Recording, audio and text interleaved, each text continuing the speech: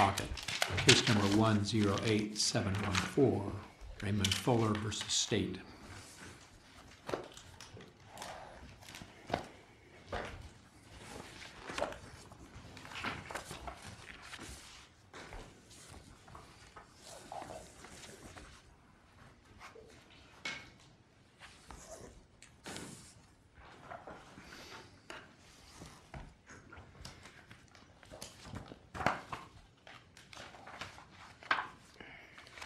Counsel, the court is prepared to proceed if you are. May it please the court, Crystal Dalkey on behalf of Mr. Fuller, and I'd like to please reserve 5 minutes for rebuttal time. 5 minutes is granted. Thank you.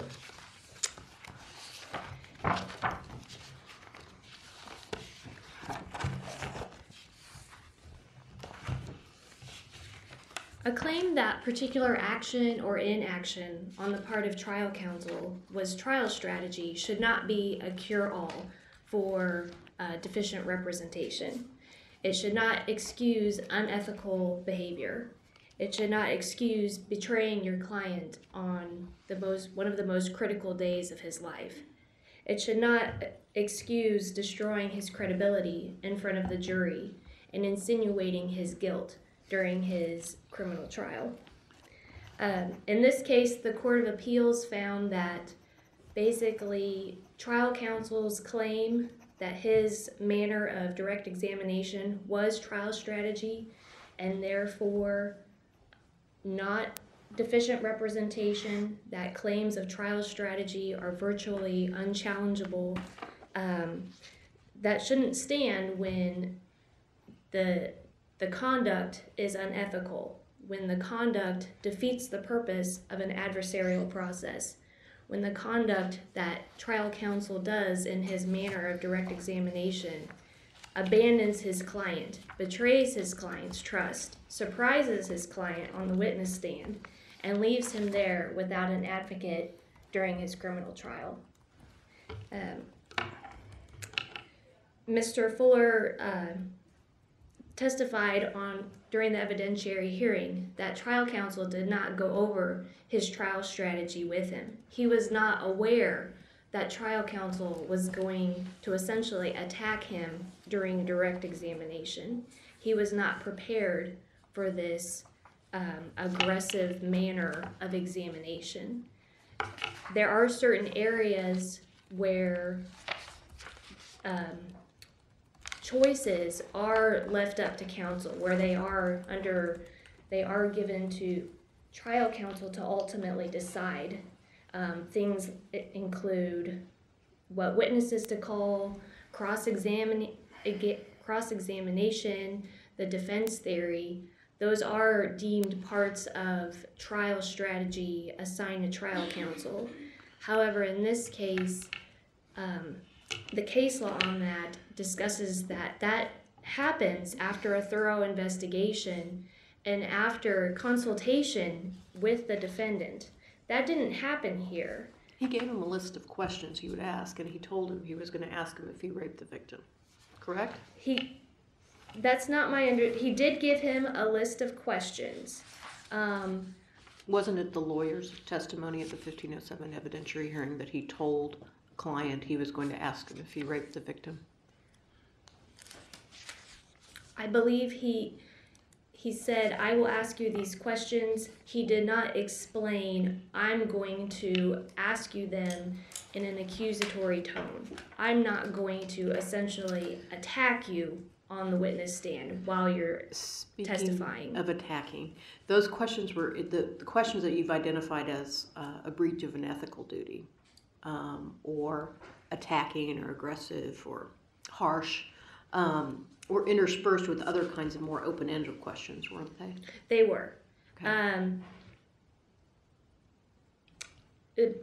They were interspersed, but there was not just one or two sprinkled within. It was repetitive. There were maybe at least, I want to say 5 or 6 instances where he'd ask him a few kind of chronological events about the day, and then he'd be like, and that's when you attacked her, and that's when you pulled her hair, and that's when you were going to go over there and have sex with her one way or another. You told the police officer something different. You're a liar. You're a rapist. If you would reverse the roles in this context, and it was the prosecutor asking Mr. Fuller these questions, that would have been grounds for an objection. This court has said in Johnson and in other cases it's inappropriate to comment on a witness's credibility, let alone call the defendant a liar in front of the jury. It's inappropriate, it's prosecutorial misconduct to call the defendant a murderer in a murder case. It's inappropriate to call them a rapist. I don't think case law supports you on that necessarily, does it? I think that we said it's okay to describe the defendant as a murderer in a murder case if your point is that the evidence demonstrates it. I believe that in cases such as like State versus Miller, State versus Neal, State versus Armstrong, use of epithets that might be construed of derogation of the presumption of innocence. The reference a rapist, a killer. Excuse me, the reference to your client as a liar, that had to do with him changing his story, right? I believe trial counsel asked Mr. Fuller, did your versions of your story change when you gave your statement to the detective? Mm-hmm. And then he followed that up with, so you're a liar. And your client admitted that in fact his statements had changed, correct? I believe he did. Okay, thanks.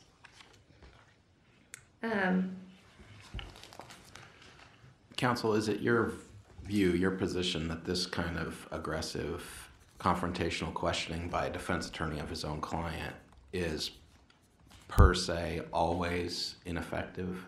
In other words, if we were to grant what you're asking for, it sounds like you're asking for a statement that would foreclose this as a legitimate strategy in any future case.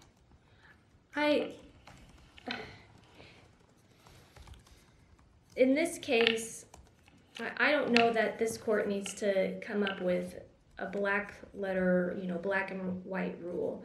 But in this case, Mr. Fuller was not informed by trial counsel what trial counsel was trying to do. He felt betrayed.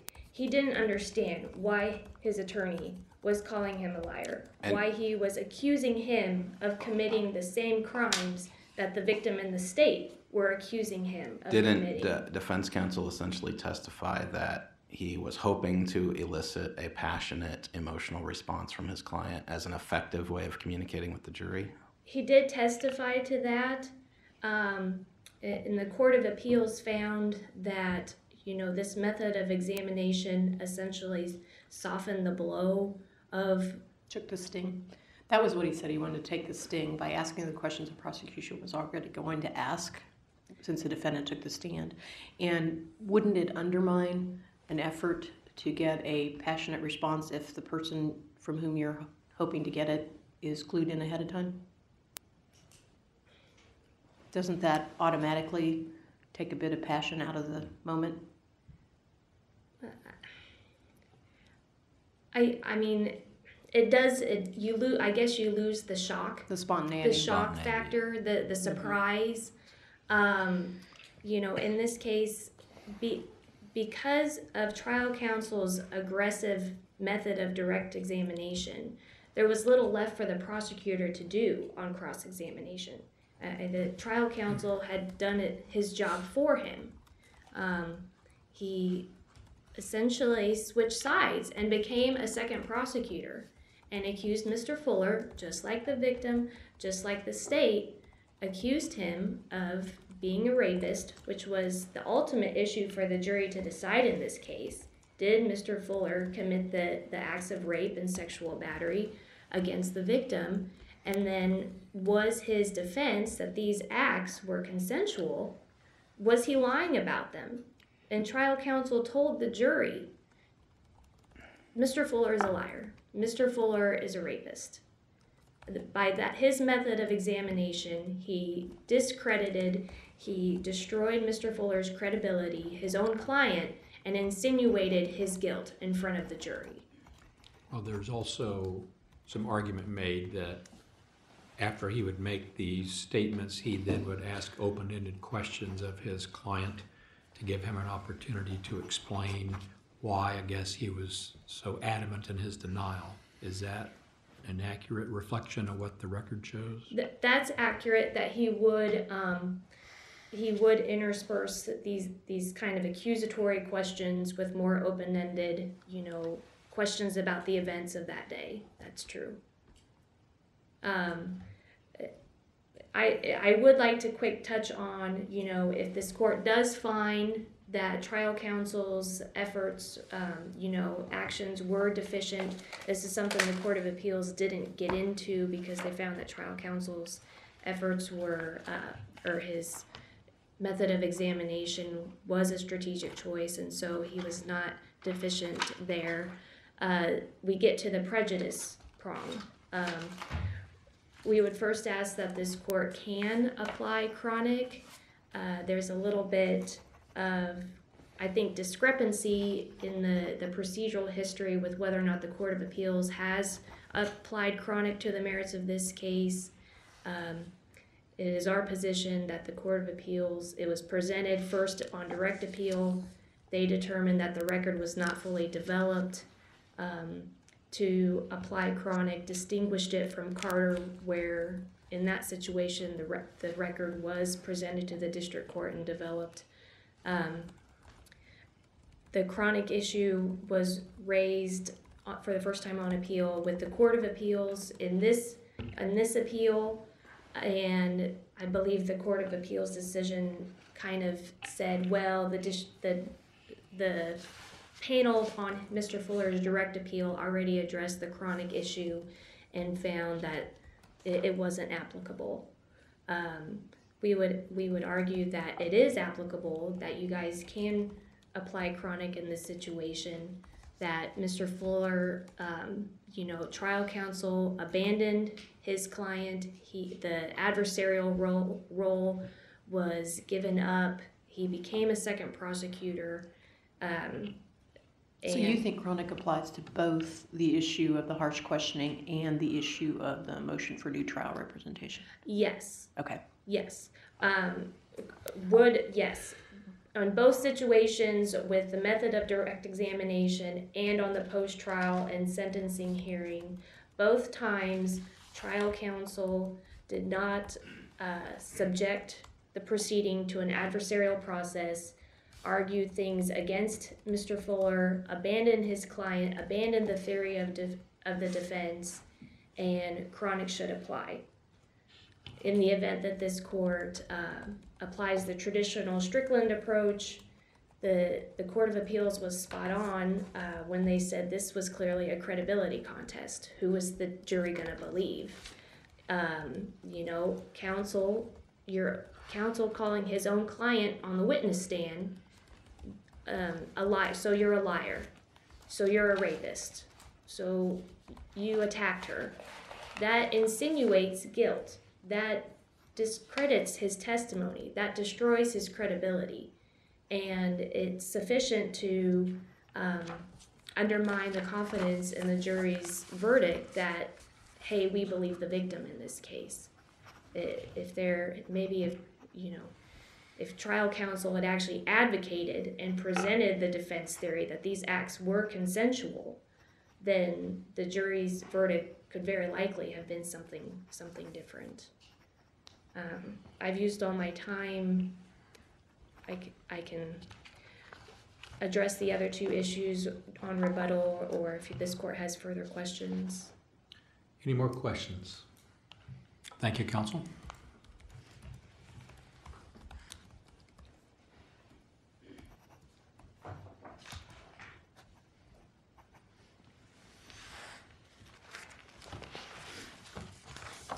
May it please the court and counsel, Assistant District Attorney Matt Maloney for the state. This court obviously is familiar with the ineffective assistance test, which puts the burden on the movement to show that not only was counsel's performance deficient, but that without the alleged errors, there's a reasonable likelihood that the result of the trial would have been different.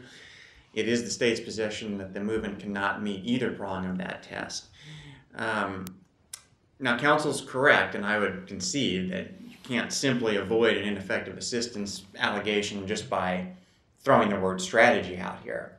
However, that's not what happened in this case. This is a situation where we had an evidentiary hearing, and counsel not only used the word strategy, but he gave several specific reasons why he did what he did. And in thinking about this argument, what struck me is that there's never been any case law indicating that defense attorneys have to take a cookie-cutter approach to defending their client. And excuse me, before you get into that, and he made those comments or made that gave that testimony at the hearing on motion for new trial. Well, he gave plenty of testimony at the evidentiary hearing on the 1507 motion. Okay. That is where the majority of his discussion was with respect to. In fact, I think that's where all of his testimony was with respect to how he questioned his client. And again, I think the case law, quite to the contrary, indicates that reasonable attorneys will utilize different strategies. And just because something that one attorney does is not similar to what somebody else does doesn't mean that it's ineffective. And I think the Court of Appeals opinion in this case notes that while the strategy that Mr. Pittman took in this case probably isn't the type of thing that you're going to see every day, and that when you just look at the cold transcript of it, undeniably some of the questions seem outside the norm of what you might expect. However, Well, it seems that some of them almost beyond the pale. Well, when he said, now you gave a different statement to police and established the two different statements, why isn't that sufficient to draw the sting without saying, so you're a liar?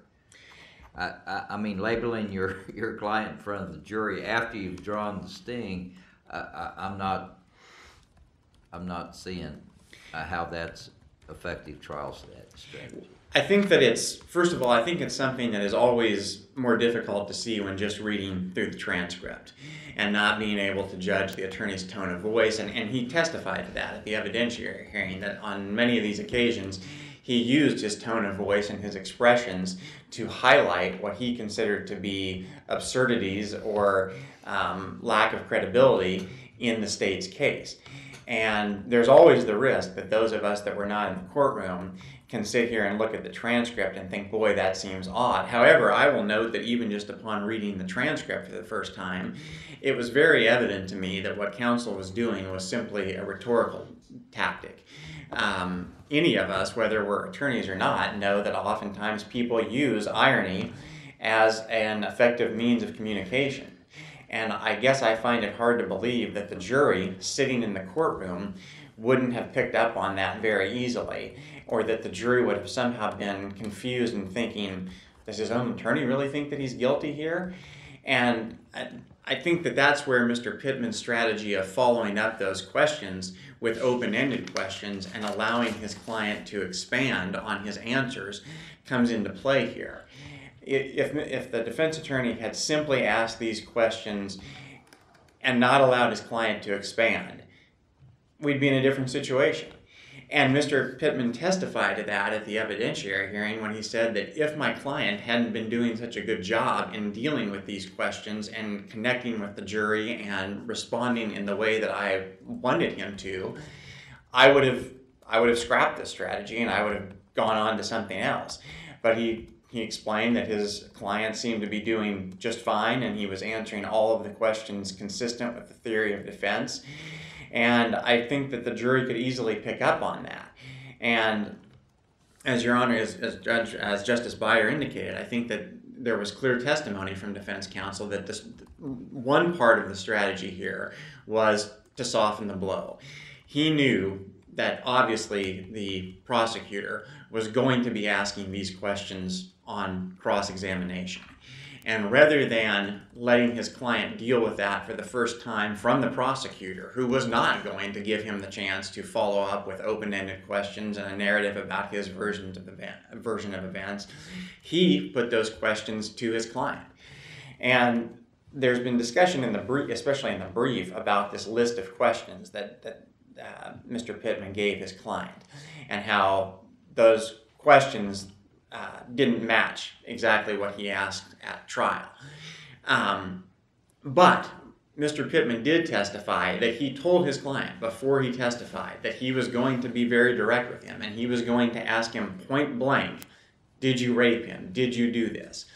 So while he might not have had a verbatim sentence by sentence, question by question script, first of all, I've never seen any requirement that an attorney do that for his client, that he even write out questions that he's planning to ask, let alone that if he does so, that it has to have every possible question that he's going to ask, because obviously things change during the course of trial.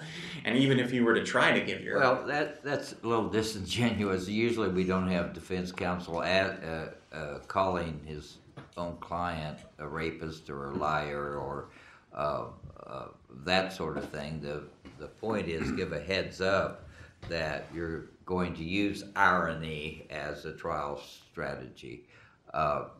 So I don't think you have to give him a list of questions, but you have to let them share in what your strategy is going to be. And when I call you a liar and a rapist and say that's when you ripped her shorts off, that I'm not talking from my perspective. I'm talking from the prosecution's perspective or the complainant's perspective. Well, again, I think he did prepare his client for that by telling him that he was going to be direct with him and that he was going to ask him point blank, did you rape her? And I think when you look at these questions, I don't want the court to be under the misperception here that he was making these, that counsel was simply stating these in the form of statements. Many of them are phrased specifically as questions. And in others, he would maybe make a statement, but then he would follow up with the word right or isn't that true? So clearly it wasn't just him saying, you're a rapist, and then moving on to some other point. It was, you're a liar and a rapist, right? Or you're a liar and a rapist, and then asking a follow-up open-ended question that allowed him to fully present his defense. And in the brief, one of the things that the movement has argued is that he was essentially left on his own to present his theory of defense. And I think that's a big part of the attempt to get Cronick to apply, is to say that counsel completely abandoned the movement, left him to fend for himself, and therefore we shouldn't have to show prejudice. Well, contrary to cases like Cronick and Carter, where the court has shown a willingness to not require prejudice, in this case, counsel set forth the theory of defense throughout the trial. He did it from opening statement on. He let the jury know that the theory of defense was that this was consensual. And he allowed his client very clearly to make that case in his testimony to the jury. Counsel also cross-examined the state's witnesses. Counsel did all of the things. He filed motions, he gave an opening and closing, he cross-examined witnesses, he put his client on the stand and let him testify. He did all of the things that an attorney traditionally does when serving in the role of defense counsel. And so for those reasons, we're far outside a Cronick or Carter situation here. And that's not even getting into the fact that it is our position that on direct appeal, the Court of Appeals already indicated that a Cronick type analysis is not appropriate in this case, that this is not a situation where counsel just completely left his client to his own devices here. While the movement obviously is not happy with the result of his trial, and it's easy to second guess and say, well, counsel should have taken a different approach, I suspect that if the verdict had been different, many people would be saying this was a brilliant strategy by counsel. This was something that was outside of just the generic approach that you're going to take. And in a case like this, and counsel's correct, this was a case that came down to credibility. There was no physical evidence. There were no eyewitnesses to this. It was the defendant's version and the victim's version. And it was going to come down to who the jury believed. And I think especially in a case like that, counsel doing something, trying something that's a little bit outside the ordinary is commendable. I think that oftentimes in these cases, what the defense probably faces as the most challenging part to overcome is the fear that there will be jurors that simply are inclined to believe the victim, especially if the victim is somebody that comes across as sympathetic, as believable, as somebody that would have no reason to make up something like this. And in a case like that, if the defense counsel just runs a typical run-of-the-mill defense, I think it would be hard for the defendant to really connect with the jurors or to overcome the victim's testimony. And that's why, and that is another basis that Mr. Pittman explained for why he phrased the questions the way he did, is that he was simply using the language, the same language that the victim and some of the police officers had used while they testified. So words like rapist and things of that nature might seem shocking. However, they were already out there in the form of the state's witnesses. And I think that also shows that that was another part of the strategy, was simply to use that same language and allow his client to directly respond to allegations that were already in front of the jury. So this wasn't something that when the questions were asked, the jurors were all of a sudden hearing this language for the first time. This was something that was already in the record through the testimony of the victim and the detective and some of the other witnesses. So again, it all comes down to the strategy of being direct and blunt with his client, and he did specifically prepare him for that. He might not have explained it in the way that we're talking about today, as far as I'm going to use irony, I'm going to use a rhetorical device here, but he did tell him, I'm going to be direct with you. I'm going to ask you point blank, did you rape her? Did you do these things? So he was prepared for this, and I think the manner in which he testified shows that he was prepared for it. There's no indication in the record that he was caught off guard, that he stammered through his answers, or that he misspoke at all. He handled all these questions exactly the way that his attorney was hoping that he would ask him. Mr. Maloney, could I move you on to the next issue of ineffective assistance having to do with the motion for new trial hearing? And Sure. whether there was conflict and whether there was if not an abandonment, an absence of representation at that point? Sure. I think that the case law that I cited does stand for the proposition that it's not an abandonment or a per se conflict simply because a defense attorney responds to an allegation such as those made by the defendant at the hearing. And in fact, some of the cases, at least one of the cases I cited, involved a situation where the defense attorney specifically refuted one of the allegations that his client had made. And this court indicated that that was not, did not find that that was a conflict. And when you read all of the cases in this area, I think they do indicate that when a defendant raises an issue like this, it is appropriate, it's permissible for the district court to to conduct some sort of an inquiry before simply deciding that, well, just because he's alleged that there was something that his attorney did that he's not happy with, we don't have to automatically appoint new counsel and based on a determination that there's a conflict, that there is kind of an initial step that the district court should take, and then decide, based on what it learns from that inquiry, whether it is necessary to appoint new counsel because there's a conflict.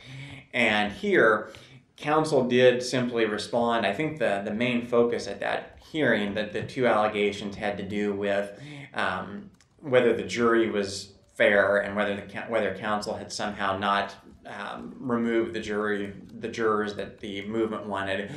And there was a second issue there. And counsel simply gave his take on those issues. He did not abandon his role. He didn't concede guilt or do any of the things that you've seen in some of the cases where the court has found that there is, in fact, a conflict of interest. He continued to represent his client's interest. He continued to ask for a departure. He did argue on behalf of his own motion for new trial that there was insufficient evidence. So essentially all he did was respond to a couple of specific questions that the court asked with respect to the makeup of the jury, and I think the other was whether there was a violation of an order in limine that was discussed briefly. So while counsel did respond with candor to the court, which I think is his duty, he did not abandon his role as an advocate for his client here. So this is distinct from our Sharkey case? I think so, yes. And I think this is more in line with the cases that I cited where it's okay for an attorney to simply answer the court's questions, even if that does conflict with the client's version on a certain issue, as long as counsel does continue his role as an advocate. And I would note, for what it's worth in this case, that it wasn't until the hearing itself that the movement first complained about any of those things. In his handwritten motion for new trial, the movement simply complained about, for lack of a better term, trial errors. He never complained about counsel.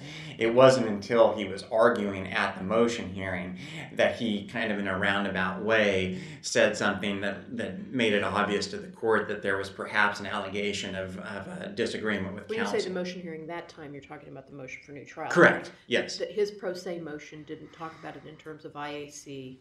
It talked about trial error, but then it put an IAC gloss on it when he spoke. Right. And I think it was, as I read the transcript, it almost appeared that it was just kind of an afterthought. He had complained that the jury wasn't fair, and then just kind of as a last statement said something about, I don't think my attorney did all that he could do in that manner. And then the court followed up, and that's when we got some of the more specifics out there. So I think that too, as far as determining whether there was a conflict so great that there's no need to even show prejudice, I think that would weigh against the defense, is that if there really were such a grave conflict in this case, I find it unlikely that the movement wouldn't have even mentioned it in his motion, in the written motion for new trial.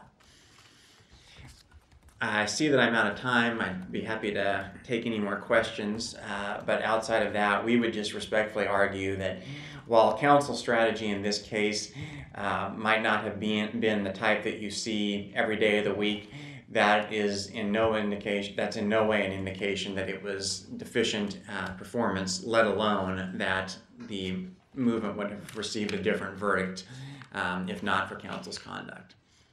I don't recall, was the judge at the 1507 hearing the trial judge? Let's see, I should have that in my notes right here. I don't believe that it was, Your Honor. I think that I have in my notes that it was Judge Turnus that conducted the evidentiary hearing, and I think that it would have been Judge Gearing that presided over trial. So the presiding judge would also not have had the benefit of the tone or irony.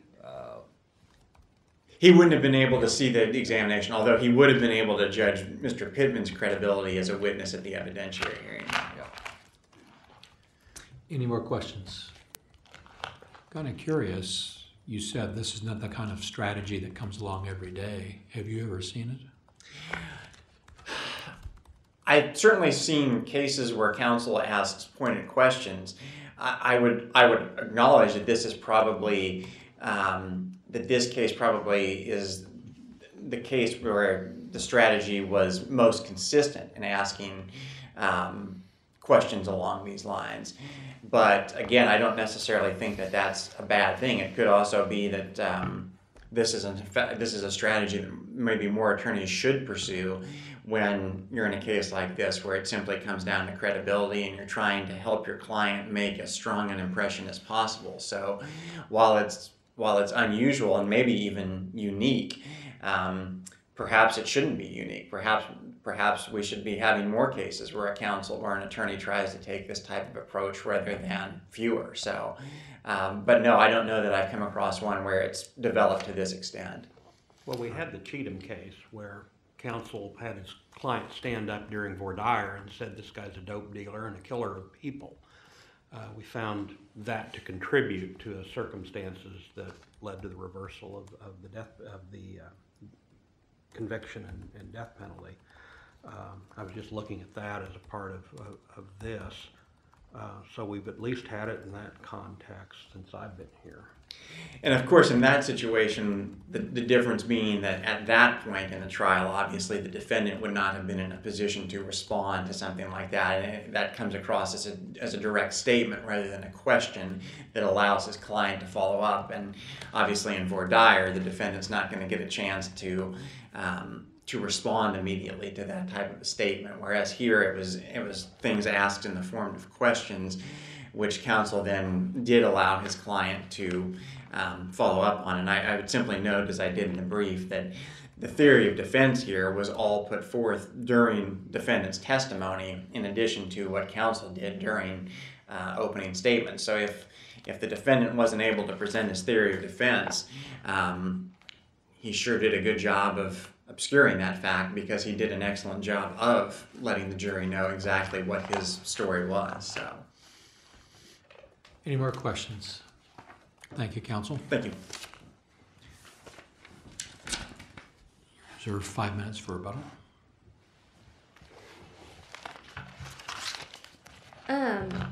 Very briefly, I did want to point out one thing, one quote from citing the Florida v. Nixon decision in this court's Edgar v. State decision.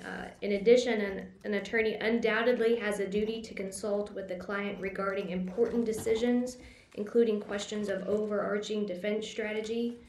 I think here there's a little bit of a difference between telling your client, I'm going to ask you pointed questions. I'm going to ask you, specific questions about the facts. There's a difference between saying, are you a liar? Are you a rapist? That trial counsel's defense strategy was, that was his entire strategy. And not once did he clue in Mr. Fuller to the extent of how far he was going to go with his method of direct examination. He did not fulfill this duty and consult with Mr. Fuller about his overarching defense strategy.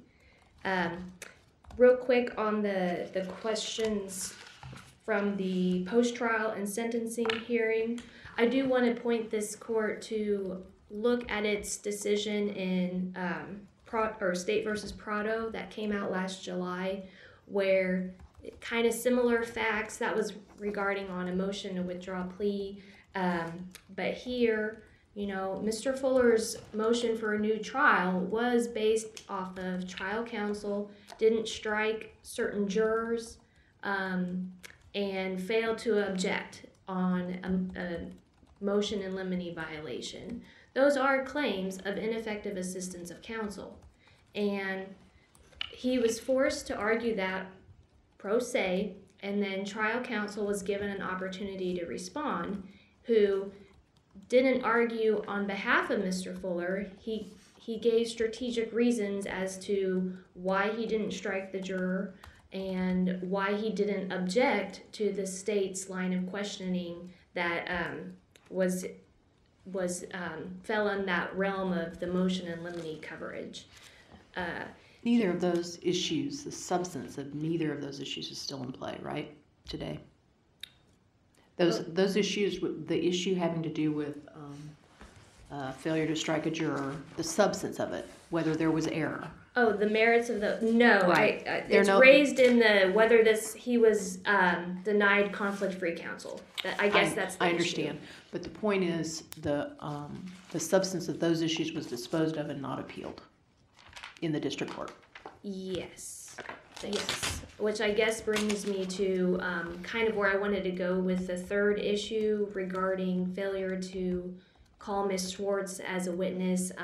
I think there's a little bit of a jurisdictional, issue on that. We do recognize that the notice of appeal in Mr. Fuller's case does specifically reference the denial from the June 8, 2012 hearing. It does not discuss the denial of Mr. Fuller's claims from the preliminary hearing that happened earlier.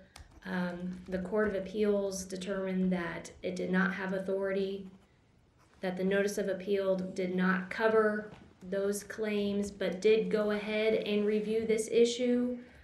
We would ask for practical reasons that this court follow suit, that a claim under State versus Ortiz could be made here, that Mr. Fuller was given counsel.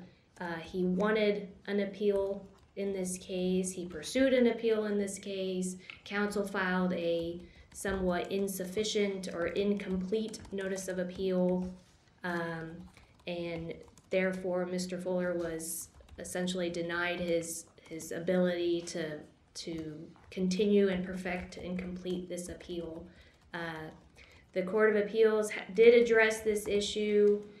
We argue that, for purposes of whether or not Mr. Fuller is entitled to an evidentiary hearing on his claim of whether trial counsel was ineffective for not calling or proffering Ms. Swartz's testimony, that has not been developed at an evidentiary hearing in front of the district court.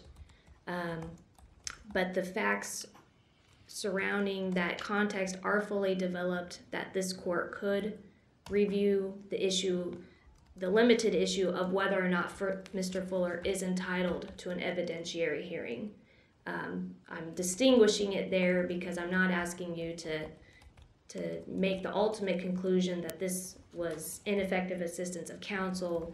It's whether or not Mr. Fuller is entitled to an evidentiary hearing on this one issue, because he was not granted that right at the district court level.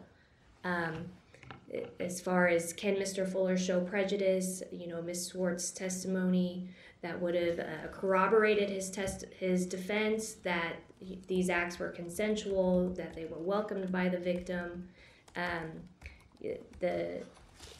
The assumption that by the Court of Appeals indicating, trial counsel didn't call Ms. Swartz and that was a matter of his trial strategy.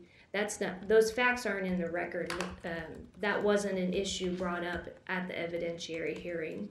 So reasons why trial counsel did not call Ms. Swartz, did not proffer her testimony, is not fully developed. It wasn't one of the 3 issues before the court on the evidentiary hearing, No. but it was one of the 7 in the motion. Is that what you're telling us? Yes. Okay, thanks. It was denied at the preliminary hearing. Right. This court has any further questions? Any more questions? Thank you, counsel, for the arguments this morning and this afternoon. Court will take this matter under advisement. That concludes